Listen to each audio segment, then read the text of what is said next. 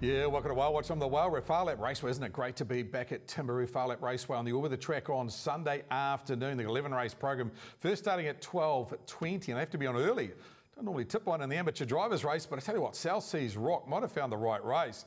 He's been competitive with some very good fields. I'm going to take you 4 starts ago where he got beaten by Helium. So he's in front this day. He was parked out the entire journey and he worked forward.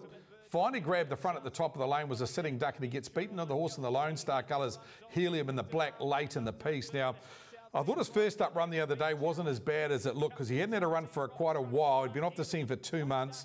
In this video, he drew 9. He's drawn 9 on Sunday in an amateur driver's race, and he's the highest rated horse in the race. I do think he can win. Good amateur driver, and Neil Munro takes the drive. Main danger off the edge, and Dr. Tim.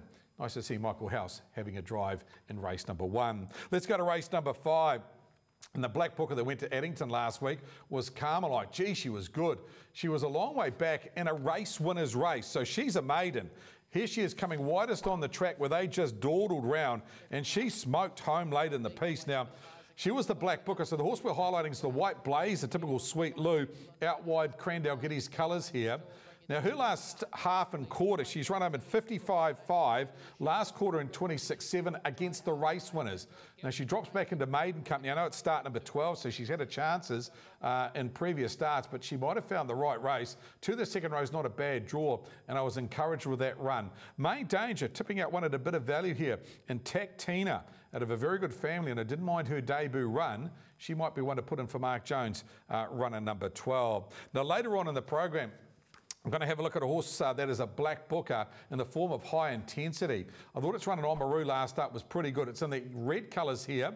Brent Barclay driving, only having start number 2 this day, and it wasn't a bad run. So just note it running through the middle, getting held up, having to flick back to the inside, ended up running 4th behind Sassy Star. Now, this race should be dominated by Moses. He's a very good horse. He had 1 start, 1 win. He'll be very short.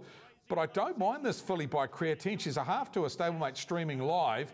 Her debut win was really strong. Matthew Williamson takes the drive. She ran him at 58.1 in that video. Quite a smart last half for a trotter, and I just think she's on the up and up. She may have some fillies races targeted later in her career. Race 6, number 1, High Intensity. Obviously, Moses is going to be short the main danger, and the other 3-year-old in Crown the moment. Let's have a look at the 3 highlighted for you on Whale Watch on Sunday. Multi-Makers Race 1, 9, South Seas Rock. He can be a bit of a trick. He's not the easiest horse to drive, but if you get him off the gate and get him to settle, he's a horse to beat.